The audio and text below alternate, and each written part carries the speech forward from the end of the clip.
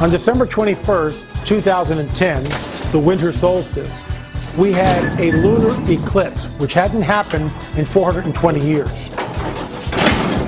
But there were some people who looked at the event and the moon afterwards and began to say, why does the moon look funny? Is it out of place? Has it shifted? Gee, the moon, the shadows look different. What's going on? We tried to find out and get to the bottom of it. We took what's known as a red camera and went up in a secret location in the Hollywood Hills and shot the rising of a full moon. And we compared and sort of did an A/B between our footage and what another videographer had taken of the moon. And what we discovered was that it appeared like the lunar surface somehow had rotated about 135 degrees. How can that possibly be?